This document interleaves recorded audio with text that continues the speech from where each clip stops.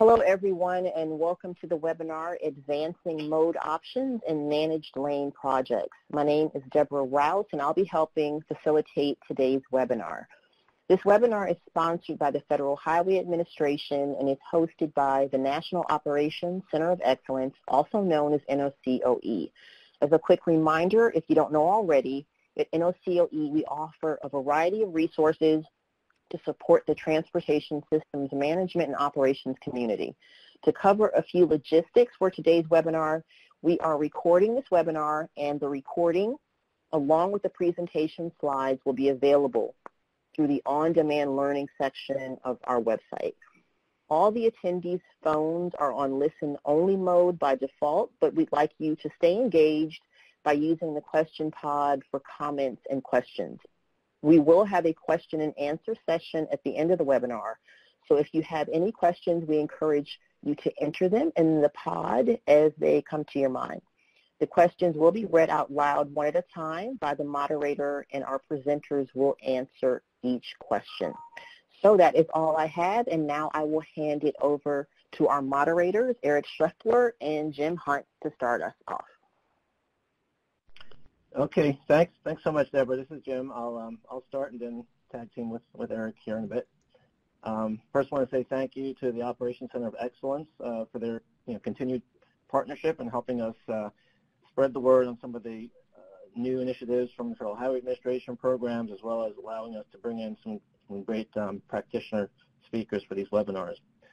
This is one of two webinars in the series, and Eric will discuss or at least highlight the other in a bit. So the focus today is on managed lanes, and particularly in the context of how multimodal options and kind of emerging traveler services can be integrated within a managed lane framework to better link and complement one another to improve overall system performance. So I'll provide some introductory remarks, and then, as I said, turn it over to Eric, who's a subcontractor on the ICF team. ICF is providing support to FHWA in this area. What we're generally referring to as contemporary approaches to managing travel demand. So for a while, I'm in the Office of Operations in Federal Highway, and we've recognized managed lane as a key strategy under the TSMO umbrella, the Transportation Systems Management and Operations rubric. But what's changed recently for managed lane concepts, as well as a variety of TSMO strategies, is the recognition that more and more a lot of the TDM approaches are being more tightly connected with operations. In some ways, they're almost indistinguishable from something a TDM measure, or is it an operational performance measure. And some of the trends that are driving that merging of those two worlds are what you see on the slide here. The availability of increasingly real-time, dynamic, even predictive traveler information, the fact that travelers are having increasing availability of information that cut across modes, especially true with the younger generation. There's less of an affiliation to a particular mode and more about trying to achieve the best mobility services, regardless of the various legs in that chain, from getting from origin to destination. And the emergence of new services and of course, micromobility, mobility on demand, mobility as a service, the use of behavioral economics to influence or at least motivate behavior change. So all these kind of areas are kind of coalescing. So we thought in our operations areas, we need to kind of reflect some of these emerging TDM concepts as well. Kind of highlights a little bit of what I just gave an overview of.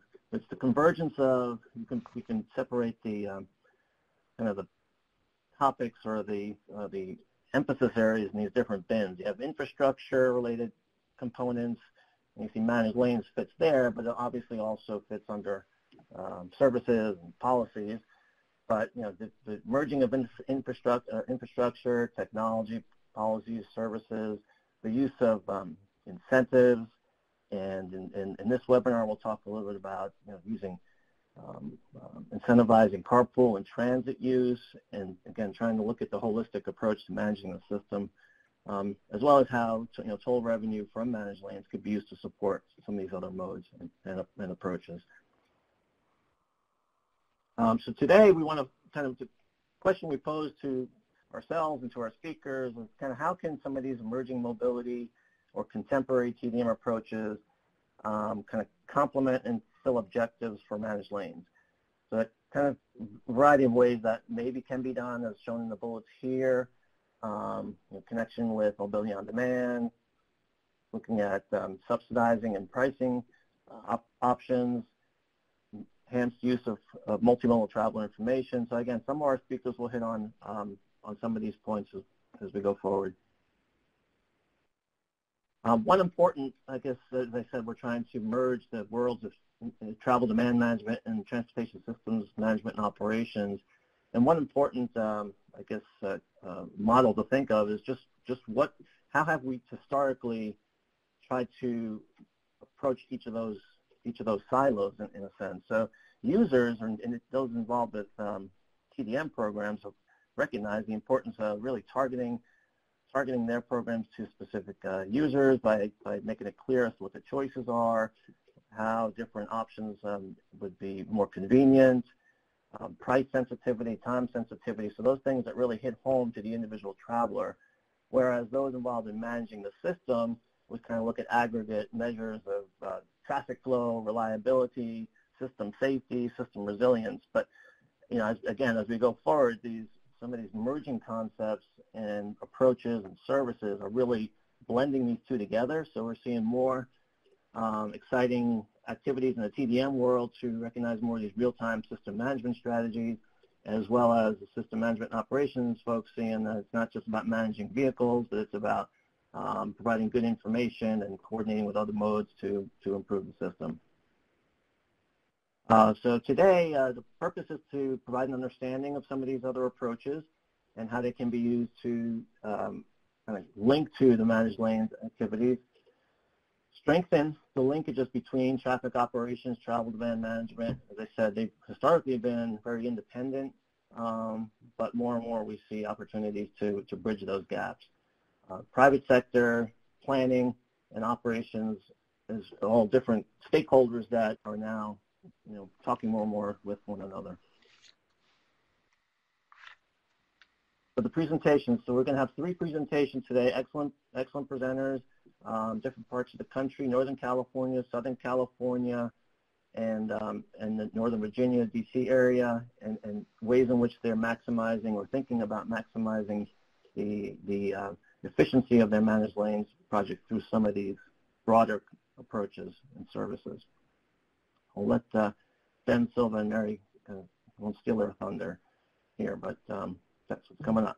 But first, Eric is going to, well, I guess there's two more. I just wanted to mention where some of our resources have been placed and some of our foundational publications. Here's a slide that shows covers from various travel demand management. The first one on the left there is integrating TDM into the transportation planning process. Got a few down the bottom dealing with shared use mobility from an equity standpoint, as well as just a national scan of the various services in that space. More recent work is looking at the bottom right is the topic I've touched on, which was the linkages, strengthening the linkages between TDM and traffic management, and various case studies are used there. And then there's one on the upper right, which is also fairly recent, that talks about the ways in which incentives and behavioral economics have been used to improve transportation performance. There's the link for those resources, as well as 3 of our landing pages for a lot of this work on active transportation demand management programs. This cuts across different programs. Active transportation demand management, the travel demand management webpage, and then this notion we've come up with is the capability and maturity framework. So for a variety of areas within operations, I think there are 7 up there now, agencies can self-evaluate their baseline where they are in areas of organizational strength. And we just developed one with the help of the ICF team in the last 6 months or so that covers a lot of the issues we'll talk about today in integrating TDM and traffic management. And that's the link for it there. Just want to mention that this, like I said in the beginning, this is one of 2 webinars under this project. There's going to be another one that's focused on some of these emerging mobility concepts as well, but in particular how they've been applied in resort towns and communities. So kind of like ski areas or summer destinations. So we're still trying to finalize the speakers for that, but there's the link for it. So for that particular webinar, we will not be through the Center of Excellence. It will be through a different platform. And then just to mention 2 grant opportunities that are currently on the street for USDOT, both of which might have relationship to some of the topics we're going to talk about today. So we just wanted to make spread the word on those solicitations that are currently active. I think with that, I'll turn it over to Eric to provide a little more detail on what we mean by contemporary TDM, its dimensions, and its relationships to mobility on demand and other related topics. Did we?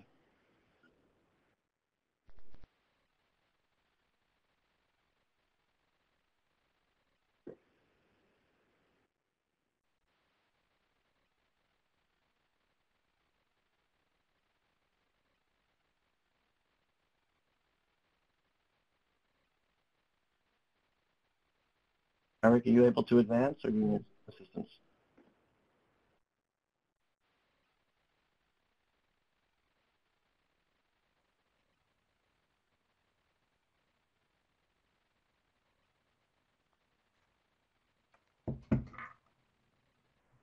Deborah, can you hear me? Maybe you should go. Yeah, Jim, maybe you should go ahead. I didn't know if I was lost or I think no. Okay. Okay. Welcome, Eric. Jim, can you hear me? On the web too? Jim, yeah. Can you hear me? You have the.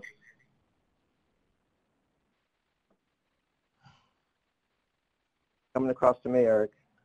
Okay, I'm gonna keep going and somebody jump in. I'm having internet problems. We can hear you. Great, thank you so much. Sorry about that.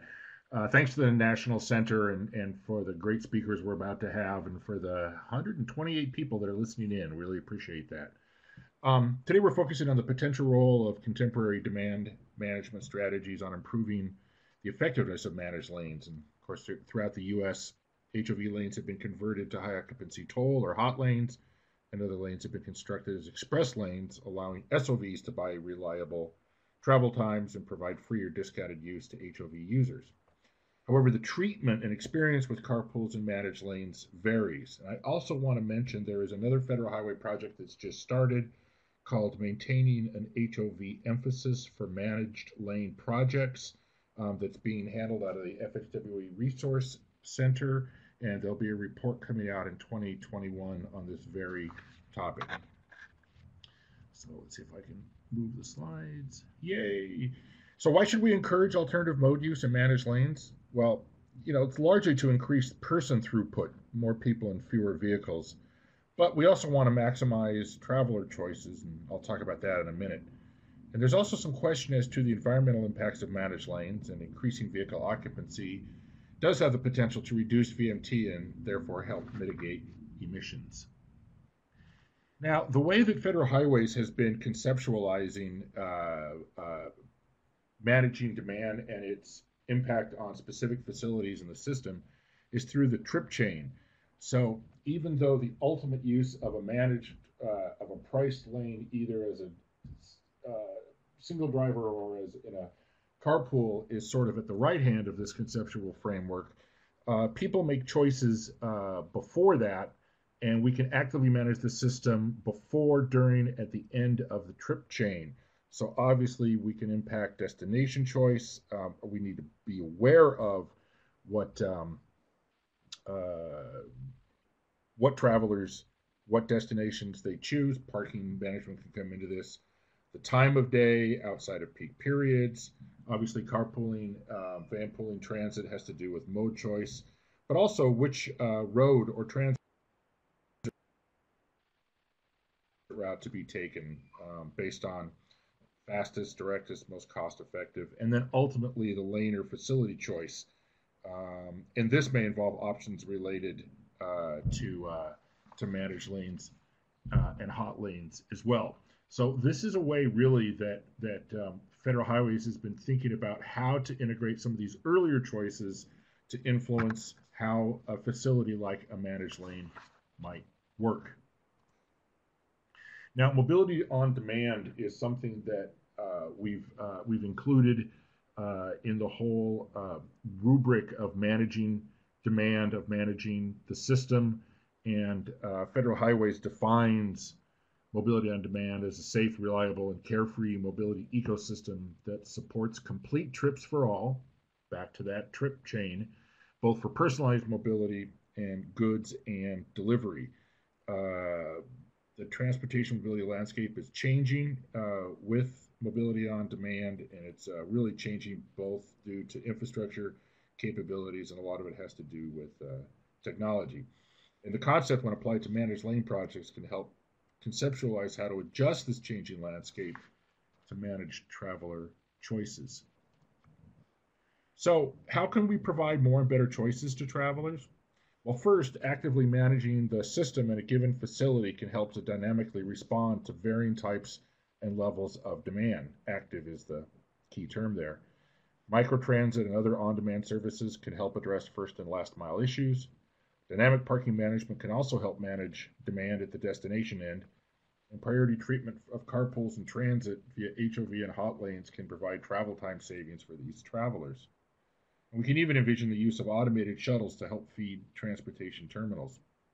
But the most common way to promote alternative modes has proven to be incentives and targeted marketing. And we'll hear from each of our speakers about how they're doing this. So for travel choices to be effective, the traveler or potential traveler must be aware of the available choices. Do I know what parking is available? Do I know if bike sharing exists? They'd be able to make the choice in a convenient manner and be able to trust the reliability of the choice. And that reliability is important both in managed lanes in terms of the travel experience, but also in the other choices that might be made other than driving alone. We've also realized that effective choices requires new and improved partnerships to make this happen. And here's some examples of what these various partnerships can produce. The private sector and the traveler, through new rideshare apps, can provide new options, shared mobility, incentives.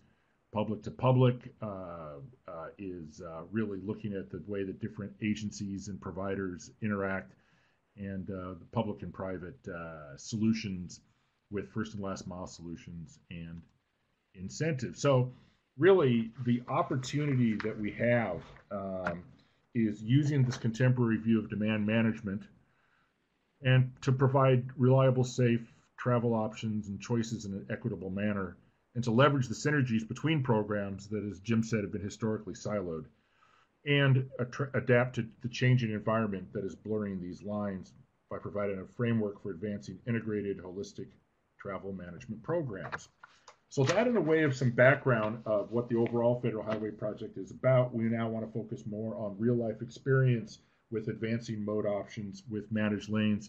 And our first presenter will be Ben Owen from Northern Virginia to talk a little bit about the Commuter Choice program that they have on a couple of facilities in Northern Virginia. Ben?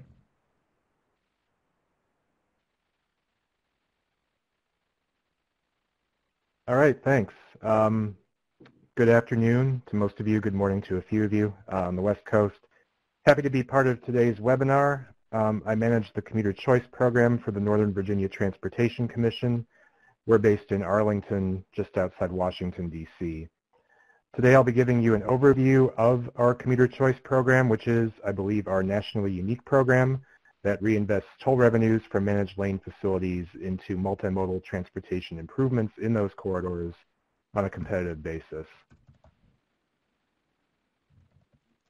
So first, a bit of background, who we are at NVTC. We're one of the few entities in Northern Virginia that provide funding support for transit in our area, but we also have roles as an overseer and as a convener around transit matters for our member jurisdictions, as well as the Commonwealth of Virginia, which, fun fact, is one of 4 Commonwealth states in the United States. A lot of what we do is around the regional Washington Metropolitan Area Transit Authority system in terms of providing funding and oversight on behalf of the Commonwealth. We co-own the Virginia Railway Express commuter rail system with our neighbor commission to the south. We support local, or more accurately jurisdictional bus systems in our district with funding and planning and other technical assistance. And finally, the focus of today's presentation, the Commuter Choice Program. So what is Commuter Choice? It's a funding program created by the Commonwealth and managed regionally by us, with local jurisdictions and transit providers as eligible applicants and recipients. There is a corridor-level focus to the program, specifically on 2 expressways in our region where tolls are collected. I'll describe both of these more in a moment. The 2 corridors have slightly different governing frameworks and different characteristics, but we've worked to make policy between them as consistent as possible. We can fund a broad range of multimodal improvements under the program. These include new and expanded transit services. Any project we fund must contribute to maximizing person throughput in the corridor and fostering multimodal improvements that will improve travel and expand options for commuters. Closely related to these goals is the need to benefit toll payers in each corridor. Virginia legal precedent and statute clearly establish tolls as user fees whose applications need to benefit the people paying them. And the clearest indication of this for us is a plausible estimate of the number of additional people that the project would move through the corridor each morning. I'll talk more about the funding arrangements in each corridor, but for the moment, the key point is, we're talking in both corridors about a long-term and steady investment in both. And while overall this is a small and targeted piece of transportation funding in Northern Virginia, it is an important one because both of these routes are major commuter corridors in the area. So the first of the 2 corridors was Interstate 66 between the Beltway, I-495, and the Washington, D.C. line. The facility is approximately 10 miles long. This segment of interstate, when it opened in the early 1980s, was fairly unique in that it had peak period, peak direction use largely limited to high occupancy vehicles. That restriction was replaced in 2017 with peak period, peak direction tolling with exemptions for HOVs. As part of the local negotiations for this change, as well as a widening of a portion of I-66, a portion of the toll revenues collected were to be set aside for multimodal improvements. So that was really the genesis of Commuter Choice. And projects we support don't have to physically touch the corridor, but at least have to feed people into it.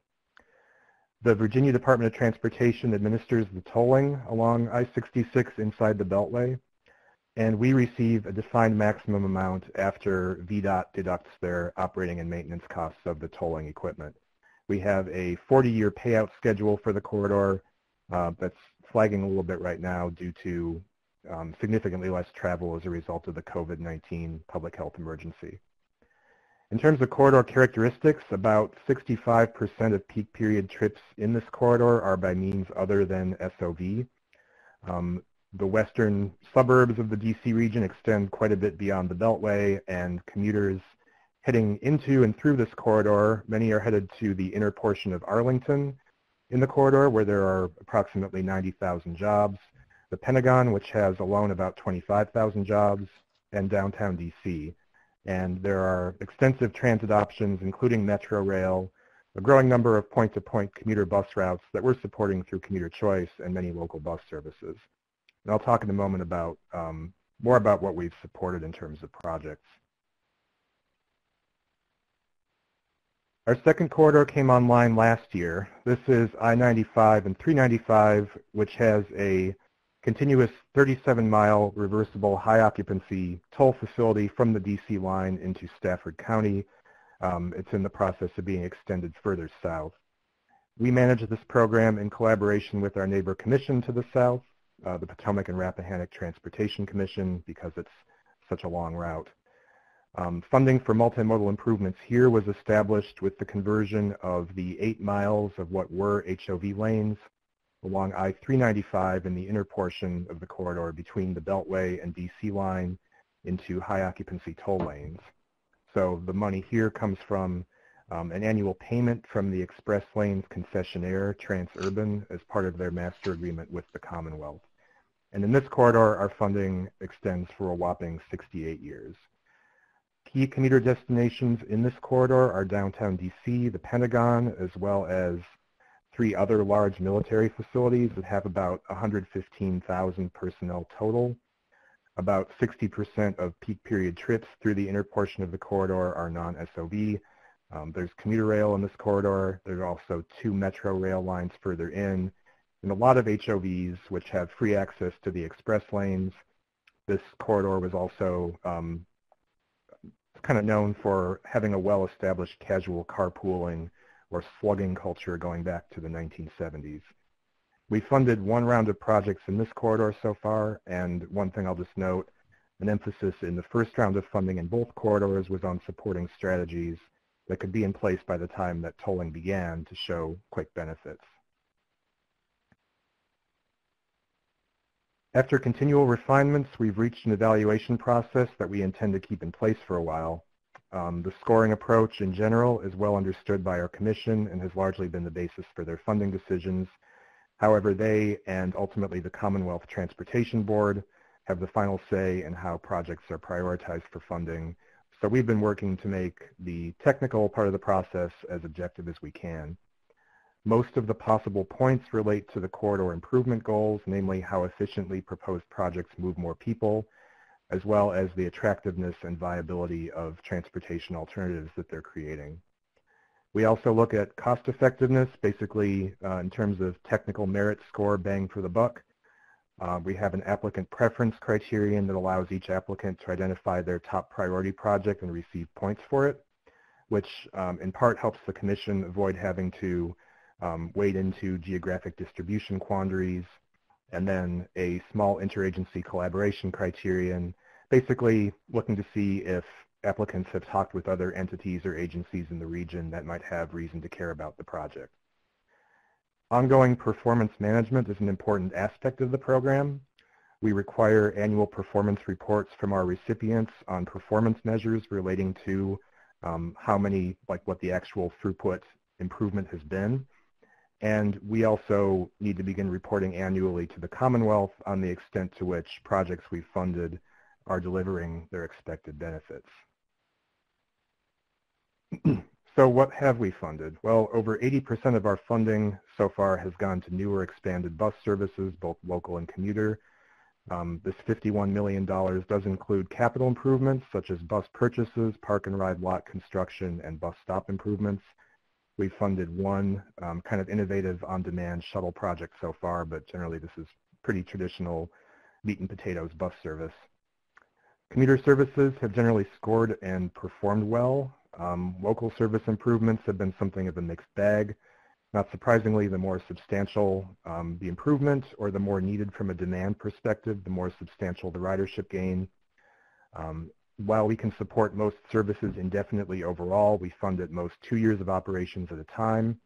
This gives us and recipients an out if something isn't performing well. So when services come back, they need to recompete successfully against other projects.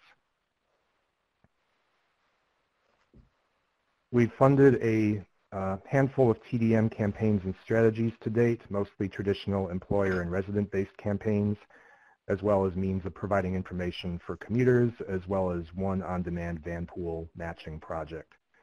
A general challenge with TDM for us is reconciling the longer-term incremental nature of traditional campaigns with the need to show quantifiable near-term benefits attributable to our investment. We've funded a few projects around access to transit and roadway operations. They're just combined here because they're our smallest categories. And this is partly a function of our evaluation process that emphasizes strategies that expand throughput significantly and efficiently. So in terms of access to transit, most of what we've supported so far has been bike share expansion and other improved non-motorized access to transit stops and stations. We've had a few nibbles of interest around on-demand options, usually from specific technology platforms. However, they can't apply for funding directly from us, and our recipients are required to conduct competitive procurements, which adds some complexity and obviously dampens individual platforms' interest when they can't be sure they'll benefit from the funding. We do support ITS, TSM, and other corridor roadway projects. So far, just a couple limited ITS and traffic management center upgrades along parallel routes to I-66 in Arlington. I alluded earlier to the need to be able to measure the benefits of our funding, and one way that we're doing this is with biennial traffic and transit ridership counts in each corridor to capture changes over time in throughput and mode share. We did our first such comparison for the I-66 corridor last year, comparing 2015 and 2019 counts, so before and after tolling and initial transit and other multimodal improvements coming online. Overall, these interventions did move the needle. About 1% more people moving along I-66 and parallel arterial and transit routes during the morning peak, and about 3% fewer vehicles. The growth in commuter bus ridership was significant and can be attributed almost exclusively to our funding support. This 26% growth translates to about 550 more morning trips. But still, commuter buses are a relatively small piece of the transportation puzzle in the corridor. Rail accounts for the overwhelming majority of transit trips. However, we found that Metro Rail ridership grew over the same period that these new commuter bus services were coming online. Generally, the commuter bus routes either begin well beyond the end of the rail network, such that the alternative would be a connecting bus ride to a rail station or driving to that station and paying for parking, or the buses provide a one-seat ride between origin-destination pairs, such as the Pentagon, that would require a connection, making a transfer en route by rail. So to wrap up, what have we learned and where are we going? Well, our bread and butter projects so far have been commuter and express bus services, but even before COVID, we were facing potential saturation of this market. These types of projects have been among the easiest for our eligible applicants to propose for a few reasons. For one, many of them operate transit service. For another, they can take project proposals from the regular system plans that they have to develop for the Commonwealth. Third, we fund expansion buses. And fourth, the projects generally score well. Besides, potential, at least short-term demand reductions as a result of sort of COVID fallout, we also are facing a one-time situation that many of our I-66 commuter bus mainstays will be transitioning to other state funding in the next couple of years. So we have long-term payout schedules and want to make sure we have a robust set of project proposals to choose from. So we really see growing needs for more creativity and also engagement with applicants to foster more diverse proposals that fit well with the program. We've started to see a shift toward capital proposals, such as second entrances at a couple of rail stations. We want to encourage these kinds of proposals as these have the means to benefit corridor commuters in the long run. Our applicants have asked us to engage with them more during application periods, and we're working on ways to be a better resource for them. Fit with the program can be a challenge just given the niche requirements, particularly the need to demonstrate benefits to toll payers. We've also been incrementally building out program policy in ways that we feel we need to in order to provide proper stewardship of the funds, but this adds complexity. I mentioned that we haven't had many projects yet around innovative technology and ride matching or first and last mile connections. There are plenty of platforms and at least some local interest, but given the competitive procurement requirements under the program, there's kind of a missing piece in terms of bringing these together without potentially favoring certain vendors. So we're not quite sure yet what the best solution is here, and we're very open to ideas. And finally, as part of our performance management for the program, we need to begin reporting on the extent to which efforts we funded have delivered their expected benefits and identify strategies to address those that haven't. The clearest metric for our projects is how many additional people they're actually moving through the corridor relative to their target at the time of application. This is most challenging with TDM campaigns, where the main measurement tool we've stipulated so far has been a regional travel behavior survey of commuters. So going forward, we're proposing to limit TDM activities to those where the ridership impacts are directly measurable. And that wraps up my remarks. Thank you, and I think we are taking questions at the end of the presentations.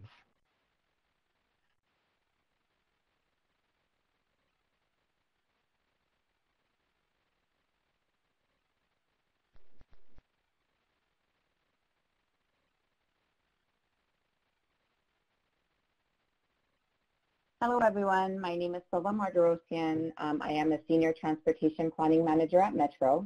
I handle the customer service portion of the operations. Today, I will be speaking about some of the programs we offer our customers and the communities along the express lanes to improve numerous modes of transportation. So to give you guys a little bit of a background, the express lanes was a pilot, one-year demonstration project. It converted existing carpool lanes on the 10 and 110 to high occupancy toll lanes. The goal of this demonstration project was to enhance travel options and ease congestion on two of LA County's busiest freeways. The first express lanes opened in November of 2012 on the 110, and the second in February of 2013 on the 10. The Metro Board approved continuation of the Metro Express lanes beyond the demonstration period in 2015. So funding for this demonstration was provided by a $210 million grant from the U.S. Department of Transportation. This grant funding was used to introduce congestion pricing for these hot lanes, improved transit service along the two corridors, update transit facilities, and improve parking stations for transit users. So some of the major improvements this grant funded was the El Monte Transit Center expansion, a direct connector for buses at Union Station. Numerous enhancements were made to the I-110 Harbor Gateway Station with signage, lighting, and security cameras. The objective to these improvements was to attract travelers who would otherwise drive to use transit. It was also a question of equity. The investment made to transit and the stations would allow the low-income commuters to benefit substantially. Improvements were made to quality, safety, accessibility, and transit service, allowing all commuters to have options when traveling to downtown Los Angeles. So Metro's tolling authority for the Express Lanes demonstration project authorized Senate Bill 1422. SB 1422 required Metro to study the impact of the demonstration program on low-income commuters and wanted us to develop ways to provide low-income commuters the same opportunity to use toll lanes as other commuters. To that end, Metro completed a study and developed the Low-Income Assistance Plan. This mitigation program was the first of its kind in the state of California. Residents of Los Angeles County with an annual household income equal to or less than double the federal poverty level qualified for a one-time $25 credit and an automatic waiver of their monthly account maintenance fee. The credit can be used to be applied to either the transponder deposit or the prepaid toll amount, the prepaid toll balance. This slide shows the number of counts we have had since implementation. As you can see, the low-income accounts have definitely increased. To date, 3% of the total accounts we have are low-income assistance plan accounts. But as a department, we are working towards increasing the account numbers. Therefore, every year we set aside revenue dollars to market and outreach the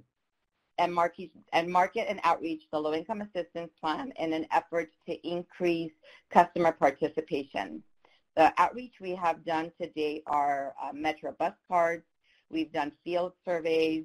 We distribute brochures at social service centers and different community events. We've had billboards throughout LA County and bus shelters that advertise the program. We've done TV digital displays at McDonald's throughout LA County, gas pump toppers. We've done media buy on local radio stations and mall advertising at food courts and common space areas. We also have our transit rewards program. The purpose of these rewards program is to promote multi-mode traveling.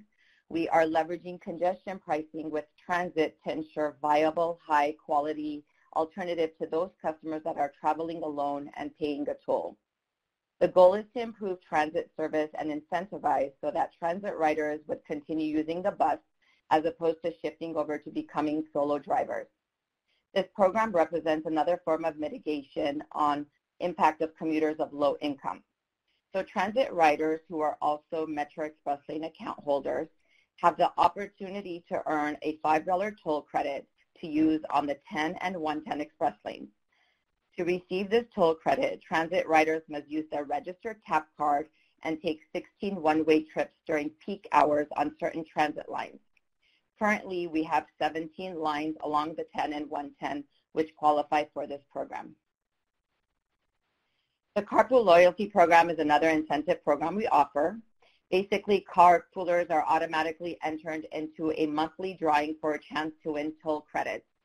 About $1,000 in toll credits per month are given back to carpoolers. Finally, we have the Net Toll Revenue Grant Program. In the past, to execute this grant program, we created an expenditure plan.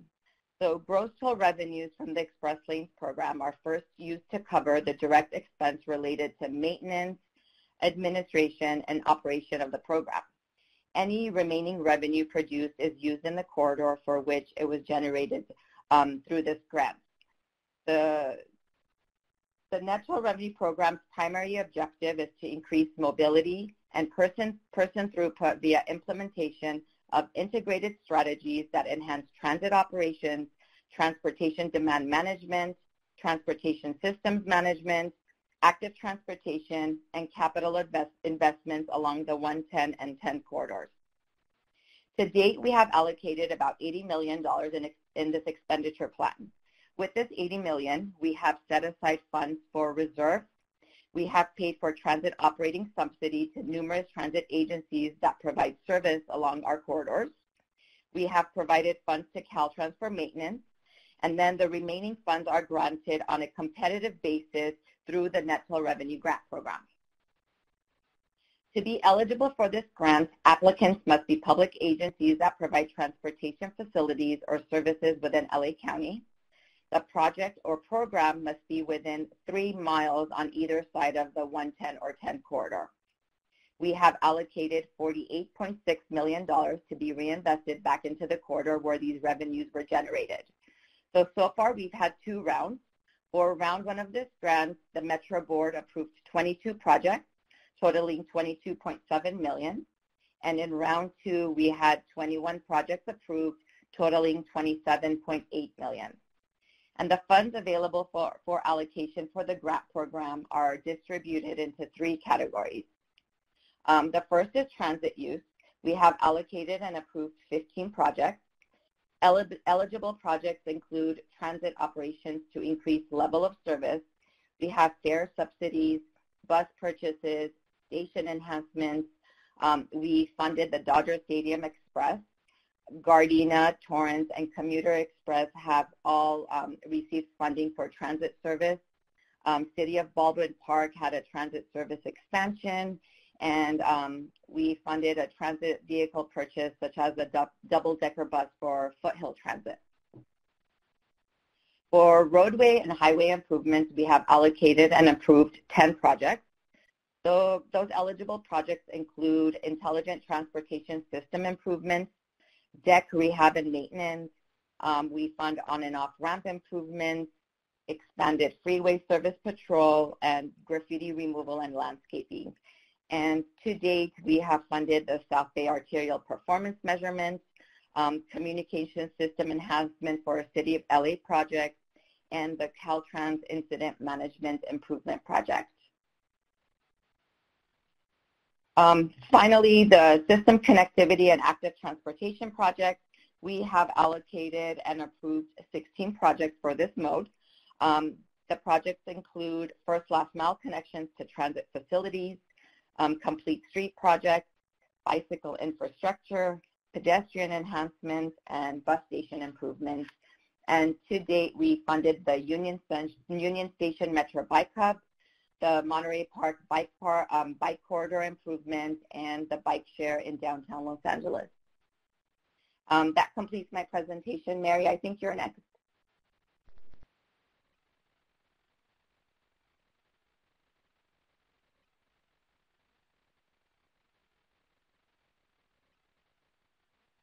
I am. Thank you, Silva. Good morning or good afternoon, depending on where you're joining us from. My name is Mary Thomas Meyer, and I work for Commute.org, the Transportation Demand Management Agency for San Mateo County in the San Francisco Bay Area. To give you a quick overview, today I will briefly explain who Commute.org is. I'll describe the express lanes coming to our county and then talk about our incentive program that encourages carpooling. As I said, Commute.org is the TDM agency for San Mateo County. We're a public agency with a mission to reduce the number of single occupancy vehicles traveling to, from, and through the county, thereby reducing emissions and improving air quality. We offer a mix of services and programs such as first and last mile shuttles and reward programs to encourage commuters to use non-SOV modes. San Mateo County is located between San Francisco and Silicon Valley. US 101 is the major freeway that runs through San Mateo County, connecting those two areas.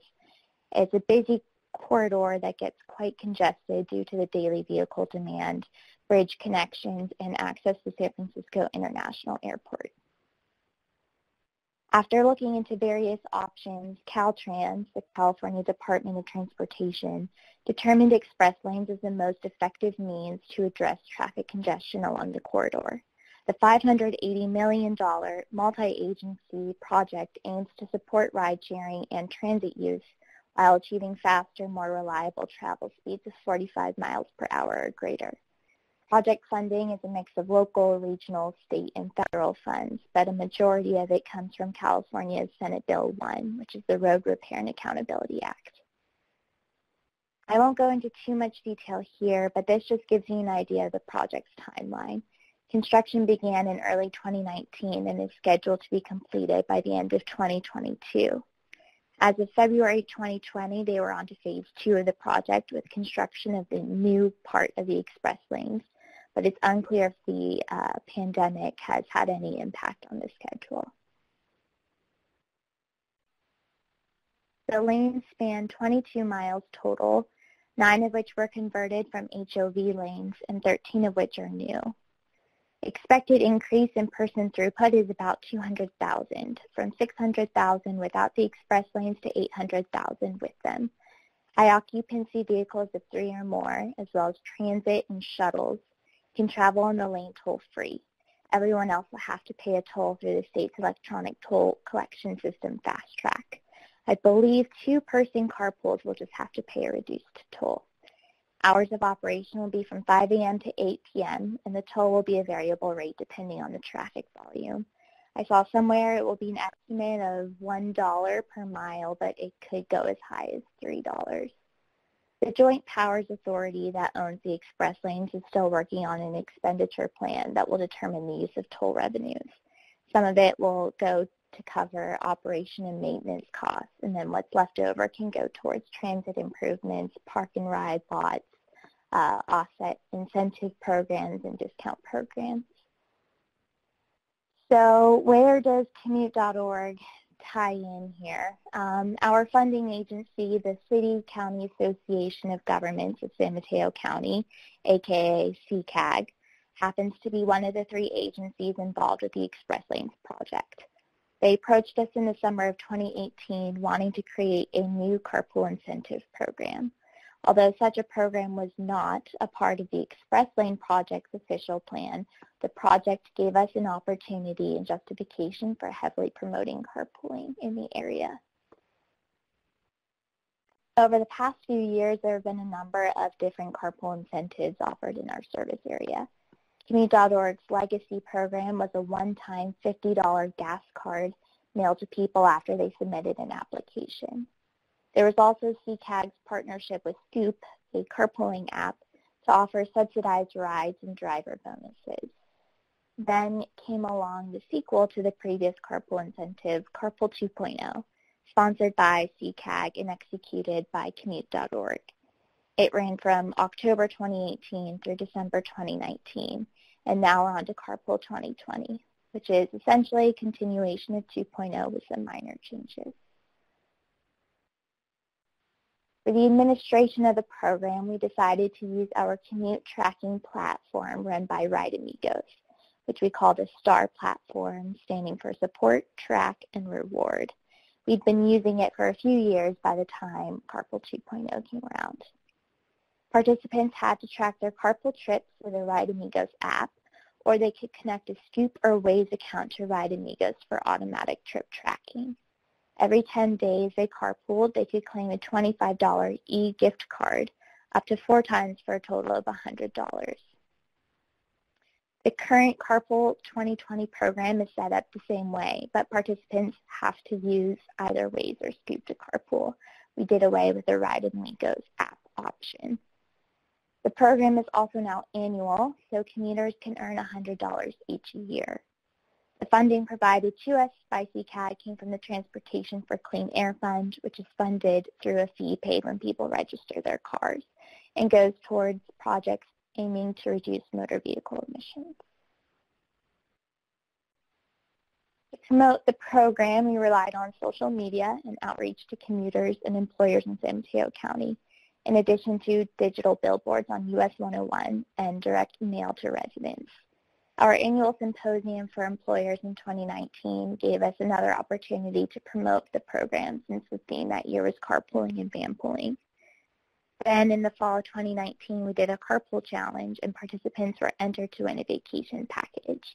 This drew new attention to Carpool 2.0, but also brought back those who received the Carpool Award like months before. For the Carpool 2020 program, we added to our marketing materials a short video tutorial explaining how to participate in the program, at a time when Instagram and TikTok are king pictures and videos are much more effective than a paragraph or 2 of words relaying the same information. The Ride Amigos platform is quite valuable because of the data we can pull from it and compile into reports. We use those reports and quarterly surveys sent to program participants to assess the program and measure results. We rewarded over 1,900 carpoolers from October 2018 through December 2019. For comparison, our previous carpool incentive program rewarded less than 200 people in the year before Carpool 2.0. The stats you see on the left side are similar to the personal stats commuters can see in their profile. This feature provides immediate feedback to commuters that encourages them to keep up the behavior. These graphs each show something different, but they all have the same trend. You can see that carpool activity on the STAR platform really took off after we launched the program in late 2018. As I mentioned before, the $100 carpool incentive is ongoing. Our funding was renewed, but because of the shelter-in-place order, carpool activity and commuting in general is way down.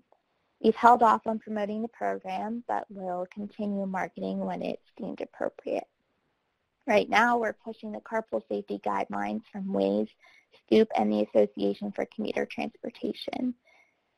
This includes limiting a carpool to a driver and 1 passenger, but we hope we can encourage 3+ person pools by the time the express lanes are completed. Thank you for listening, and thank you to the Federal Highway Administration and the National Operations Center for Excellence for hosting today. Please reach out if you have any questions or want to talk further about what we did and what we're doing now. Thanks.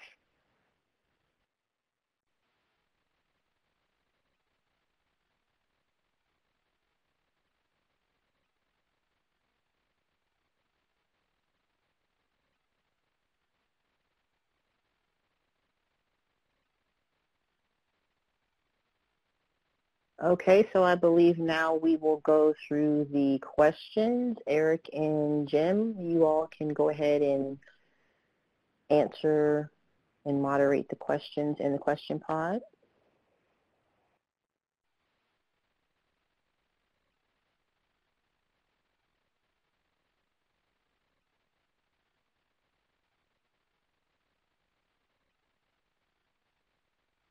Okay, this is Jim. I thought Eric would jump in, but let's do that, Deborah.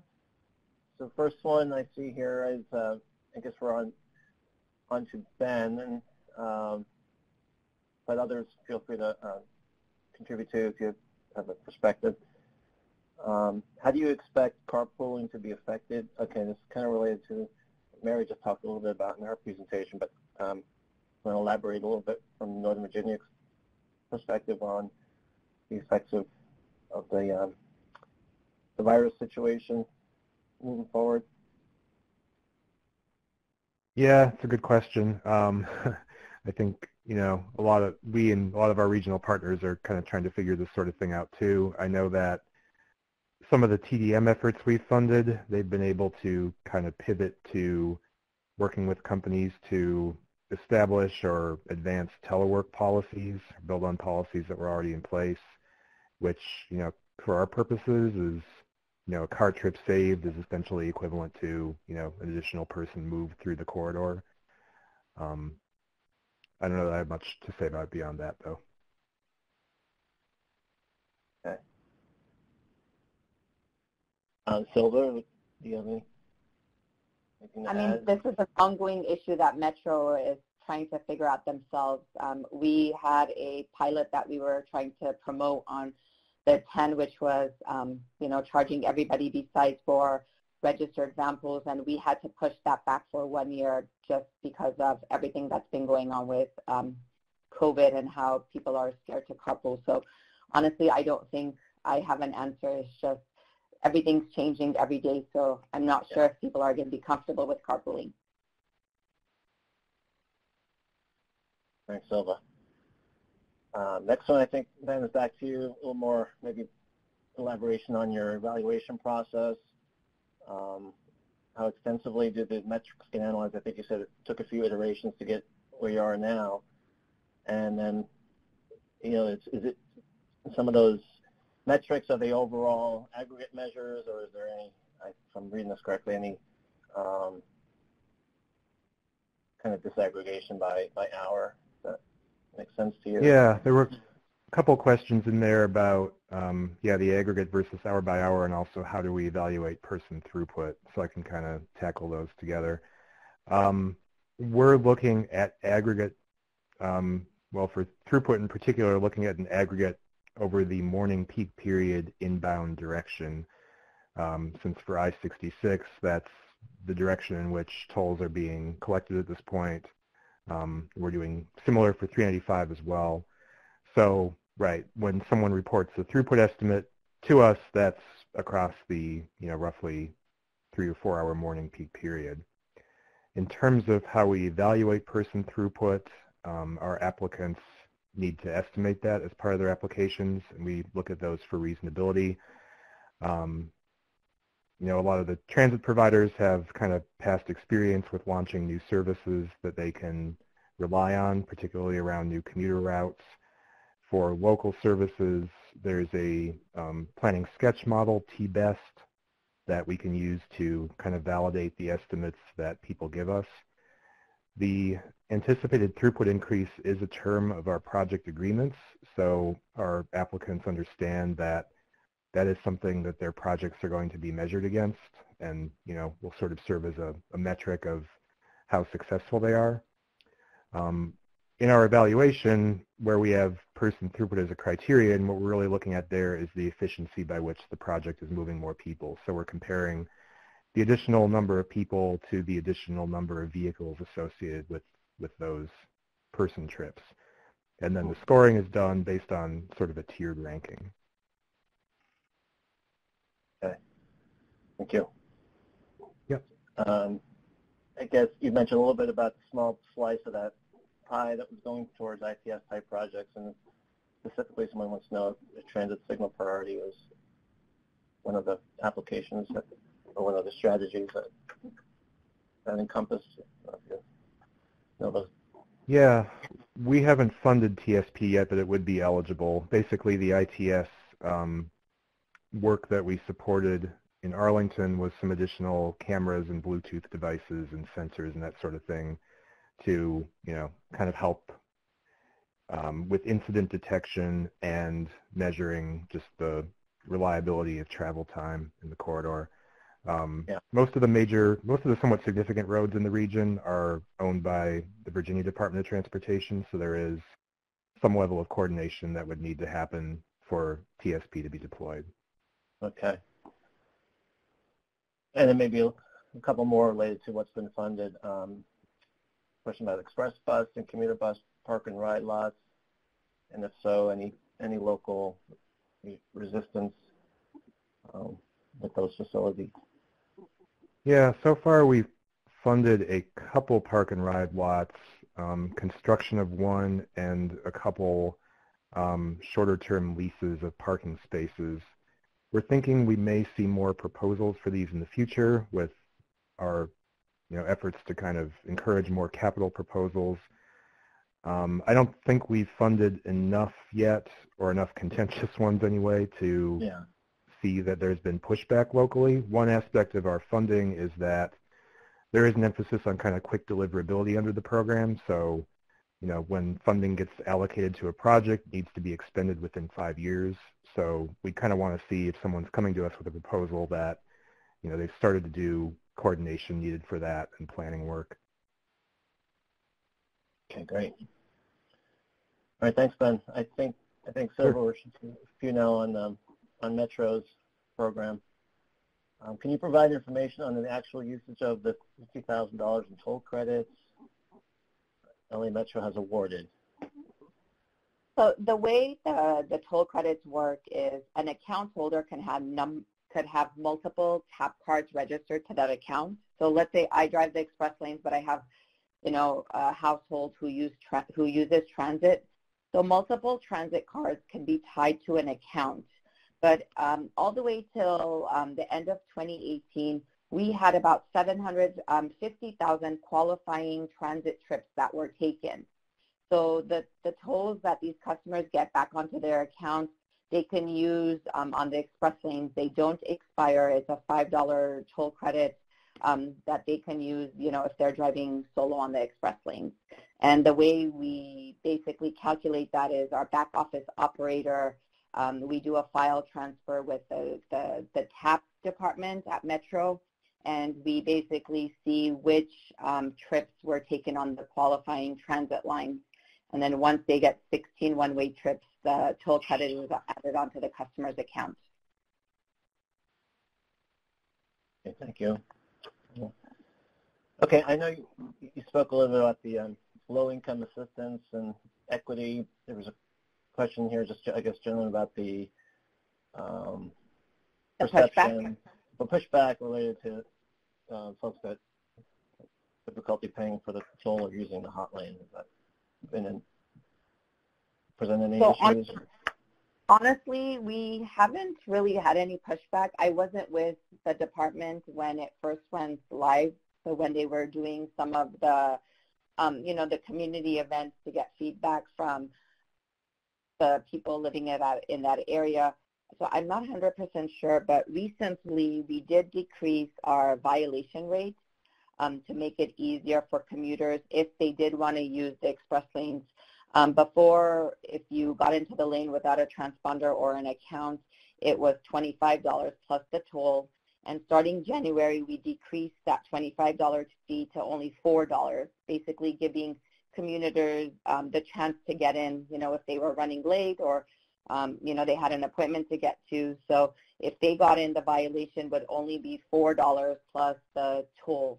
And that way we thought, it would be easier for people to use the lane if they need it. And that way it helps with the pushback as well. Yeah. Okay. Not sure, did you mention the numbers of folks that have taken advantage of that, of the $5 credit? So, we've given about over 180,000 in rewards. It's because we just transitioned to a new back office operator. It's a little bit hard for me to get the data right now because they haven't synced the two systems together. But at the end of 2018, we had given up to 180,000 in rewards for the toll credits, for the transit rewards. Thank you. A question on, I think Eric provided a response, but the 3+ carpools and the means of identifying that, and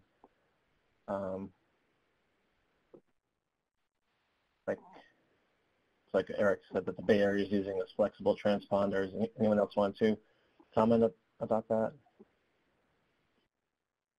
We use the Flex as well, and hopefully in a few months we'll be implementing the occupancy detection system where we can actually verify and see if, there are 2 or 3 people in the car. Okay, great. So that's what we're working on next, yeah.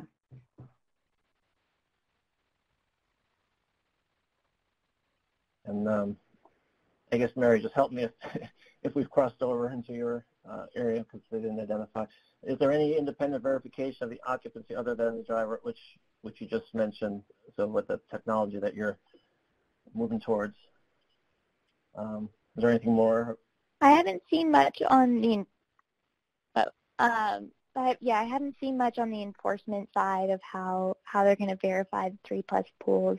As you see in the chat, there is a flex transponder, so you can indicate how many people are in your vehicle. And in addition, there may be some other technology being used, cameras. I think somebody mentioned an app. I did a long time ago see, and this wasn't just about the express lanes, but just carpool lanes in general, how to better monitor the use of that lane and verify that people are indeed carpooling.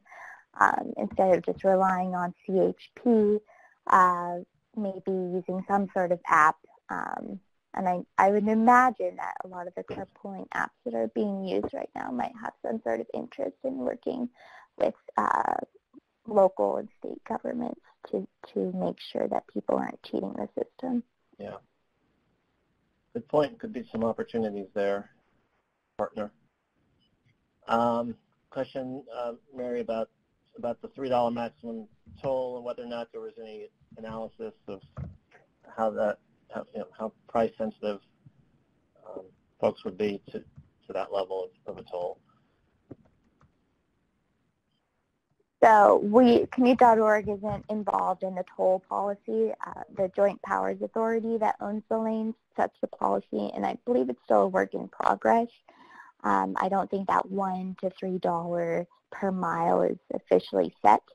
As my colleague Kim has answered in the chat already, they are currently doing an equity study, so the effect of the express lanes on low-income communities and how the express lanes can be more equitable. So I would imagine a price sensitivity study is part of that, but otherwise I can't really speak to that. Okay.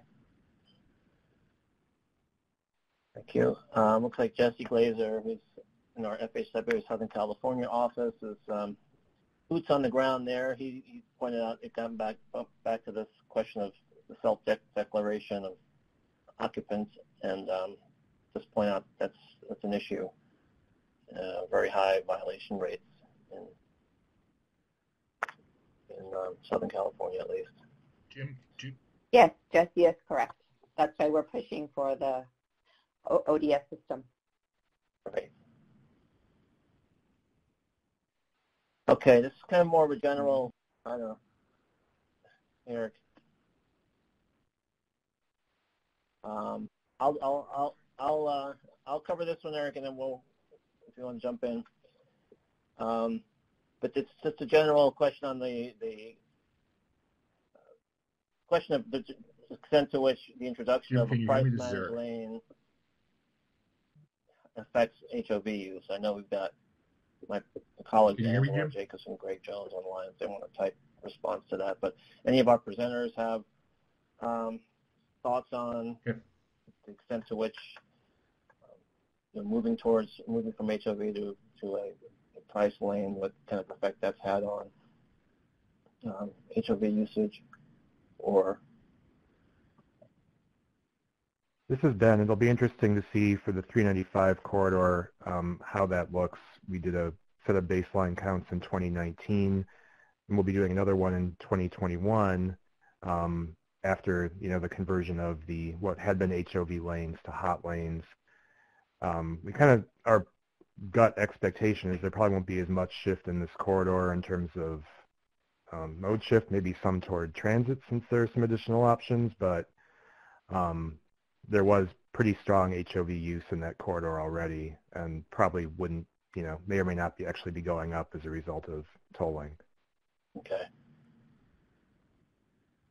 I mean, for Thank Metro, you. we definitely did see the carpooling increase. But at this time, because we have a lot of cheaters, it's a little bit hard for us to tell who's actually carpooling and who is a solo driver. So we will be doing some before and after studies once we implement the occupancy detection system, just to see if our numbers are accurate. Okay, thank you. And then, yeah, as I say, Greg kind of reminded us that Eric did mention an ongoing project, and that's the subject that they'll be covering in this in that work. Eric, do you want to comment on that more, or just jump in and field these last few if you're on?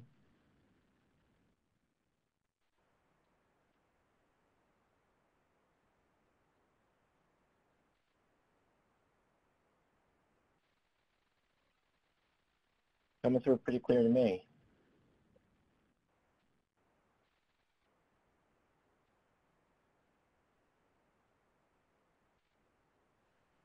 I'm going to jump in, and Jim, somebody let me know if the quality is bad. I've been trying to do it through the phone, but can you hear me now?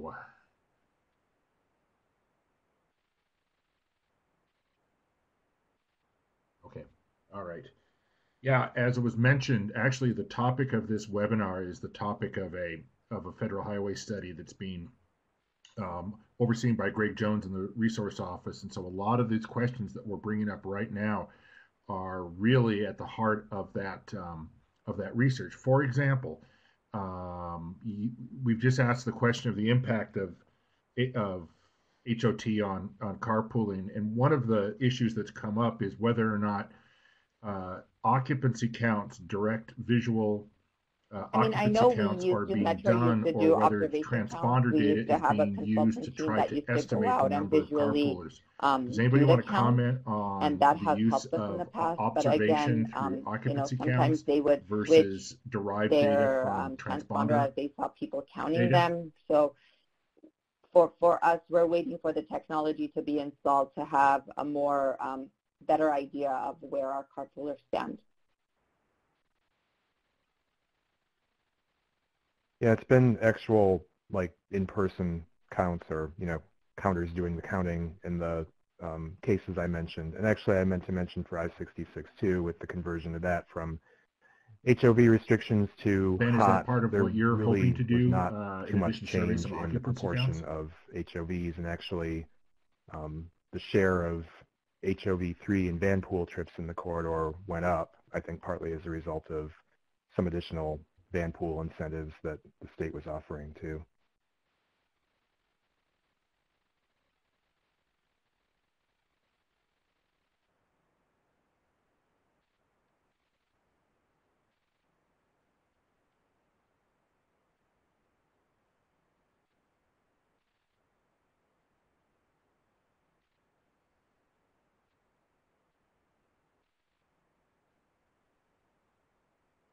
Excellent, excellent. Again, my apologies. I'm still having some audio. So that there's a great question that came up here a little bit later. I know which Metro is, Express Lanes do does any not. of the We don't agencies have a have an established percentage where goal we'd like for mode to shift or mode shares that shift, need to occur travel patterns or modes. But in order I to mean, deem the we express do lanes everything in our power by success? marketing Person every year. throughput, mode shift, On the mode low share. income assistance Are there plan, we any market the transit rewards to make concrete sure goals those in that area? those commuters that can take transit. I mean, our net total revenue grant program, we make improvements on different modes within a 3-mile radius of the express lanes, to help the commuters. So I think we're doing everything in our power to help shift the mode, but we don't have a set percentage that deems it a success or not. And similar in San Mateo County, I haven't seen any mode shift goals. It's more an emphasis on the speed that will be achieved in the express lanes, as Kim pointed out again in the chat, 45 miles per hour or greater. Thank you. Yeah, and we don't have a Anybody set else? target either. Each of our funding rounds is kind of competitive within itself. So, the strongest projects that best meet the improvement goals of the corridor are the ones that within the available funding are the ones that get funded.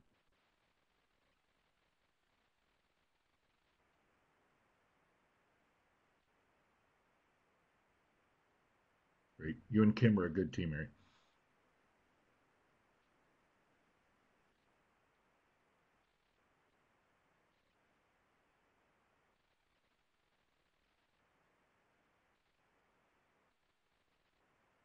So I would conclude that while there may be generalized goals of person throughput mode shift, either specific to the managed lanes or within the regional long range plan, there are seldom. It sounds like there are seldom numeric targets. So that was a great question. Jim, were you able to ask the question about the impact of post-COVID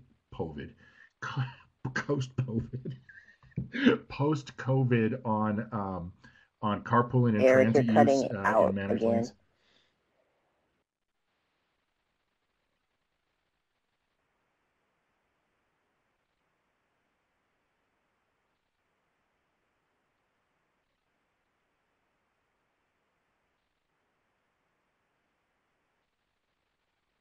Yeah, we covered that, Eric, to the extent that folks can look in a crystal ball, but yeah, we touched on that. Let me ask it one more time, and I'll put it in the chat.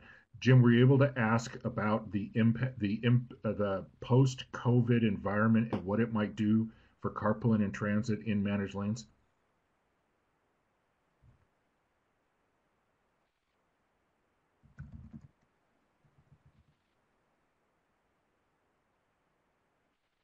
Okay, all right. I can say for I-66, for now, I've got a couple of the general HOV definition had been questions, 2+.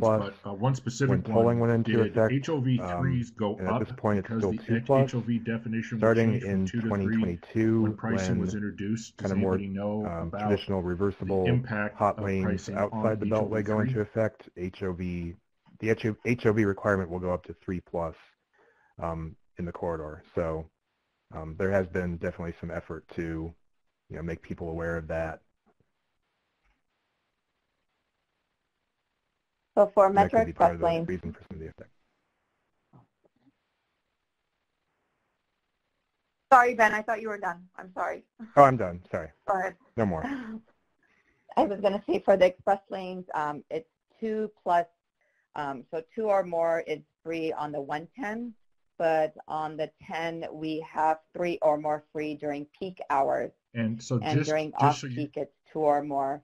But again, unfortunately, we've noticed a lot of cheaters, and that's why, we really can't tell if people are really carpooling with 3 or more people.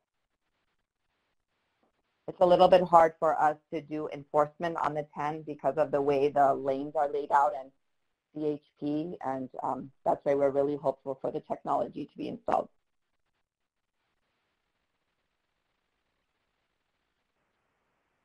And then in San Mateo County,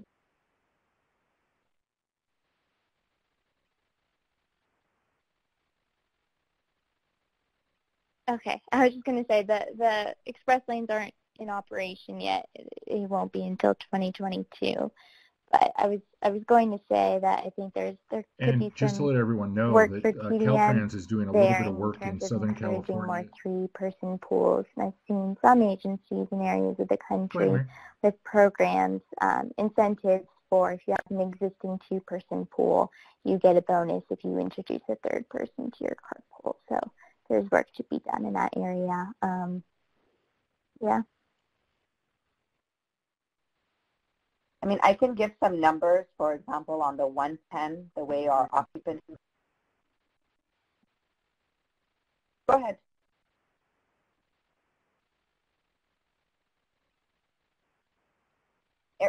I was just going to say, for example, on the 110, the way our occupancy split is 45% of our trips are SOV, and then HOV2 Excellent. is 32%, and just to let you know, Caltrans in Southern California is 23%. But this number, again, we take from what customers put on their transponder. And for the 10, we have 40% that are HOV3, 15% that are HOV2, and 45% that are SOVs. So that's how we see the mode split by corridor.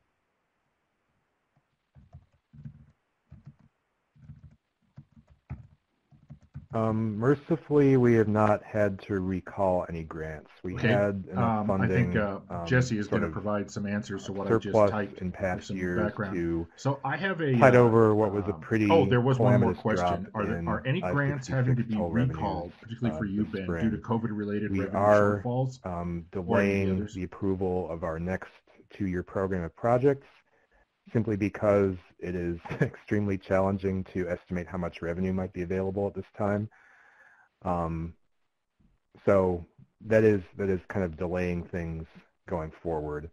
For our other corridor, 395-95, the funds come from a concessionaire payment to the state, and we were very happy to see in the news recently that the concessionaire indicated they plan to make their payment this fall as expected. So, you know, we're not really expecting as much of an impact in that corridor.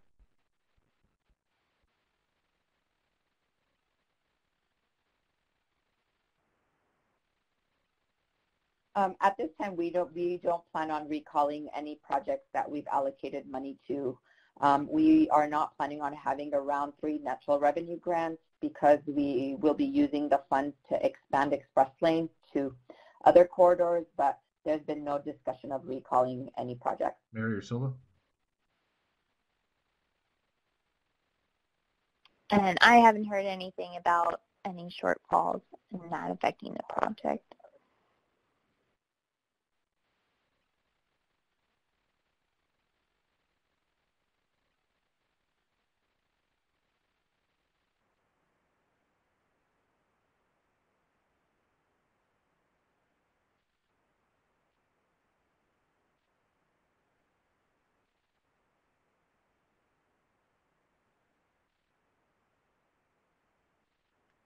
Excellent.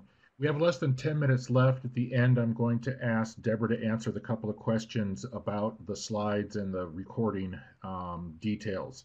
But the question I'd like to ask of everybody is, we've now learned of the benefits of enhancing alternative mode and contemporary travel demand management in managed lanes. You've all given great examples of what you're currently doing. If you had the ability to add strategies, or what strategies do you think that could work that we just haven't tried yet, but maybe ought to be thinking about? I don't know that it's something that people aren't thinking about, but, you know, like I said, for us, part of the challenge is just moving away, you know, diversifying our set of projects from kind of bread and butter bus services, especially, you know, when the market was kind of looking saturated already, and now, thanks to COVID, it very, very, very, very likely is, into, you know, how do we, as a funder, kind of create more room for, you know, more deployments of advanced technology. Of course, that's something, you know, any sort of shared ride services we've been talking about is something that's going to be kind of affected by COVID, but, you know, in the interest of kind of diversifying our portfolio projects going forward, how can we make more room for that sort of innovation?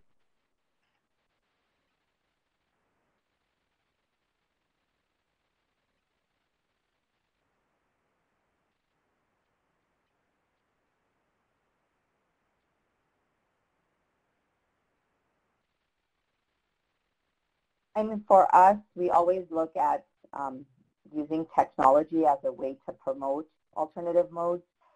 It's just, you know, it's easy for people to get into their cars and drive, and so we need to find ways, you know, to make it easy for commuters to find alternative options. Modes, I know, you know, we're looking at an app that hopefully we can integrate with, you know, the bike share, with TAP, which is the bus service that's provided by Metro. So we're looking at different ways that technology can help.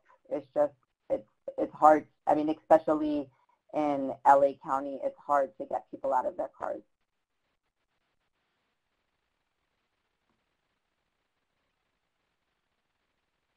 Yeah, I mean, it sounds like Silva's touching on mobility as a service, which like one app that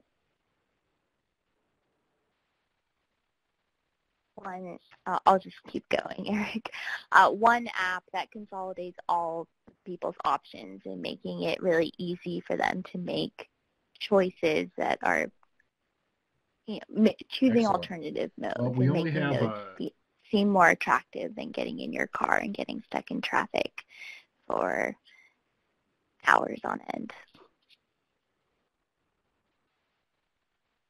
Yep.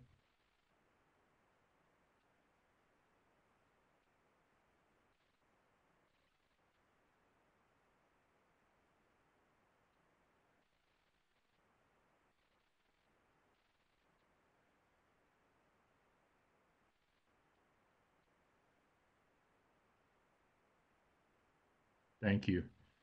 And the final question that was brought up is probably a great topic for another webinar, which is the use of the outside shoulder as a carpool lane or even as a priced lane, which there's some demonstrations in the Twin Cities, so that might be a good future discussion.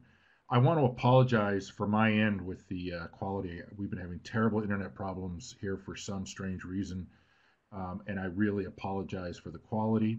I thank the speakers for their great work, diligence in putting together great presentations, for Jim stepping in with the Q&A, and I just want to thank everybody that's been listening, and I'd ask if maybe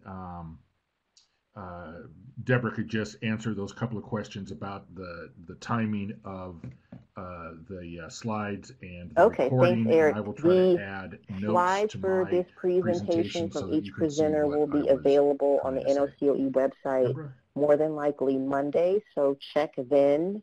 And the recording will also be available, so check on the in-demand You see the portion questions? of the website, and everything from today should be there.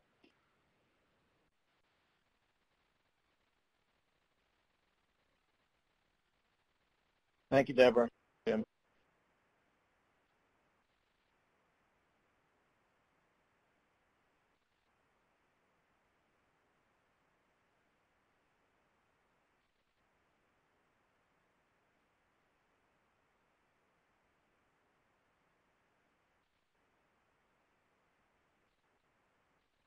So thank you all for Thank you. participating. Thanks, everyone. Again, apologies. Thanks. Have a great rest of your Thursday. And again, thank you again. Don't forget there's